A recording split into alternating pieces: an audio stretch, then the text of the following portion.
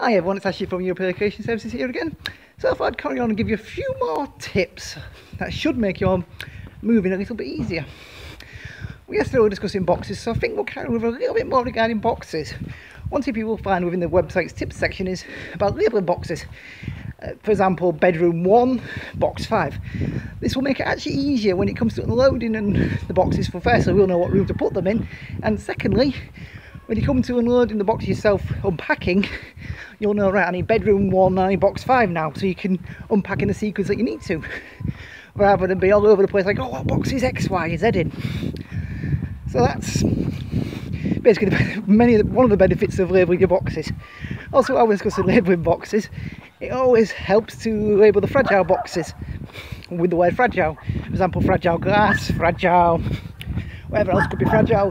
And obviously, if there are fragile items in the box, please ensure it's wrapped sufficiently to protect it. So, any other tips I could share in this short video? Many, but it'll be easy just to pop by the website. I will share the link in the description at the bottom of this video. Thank you everyone, and goodbye for now, and see you again soon. Bye.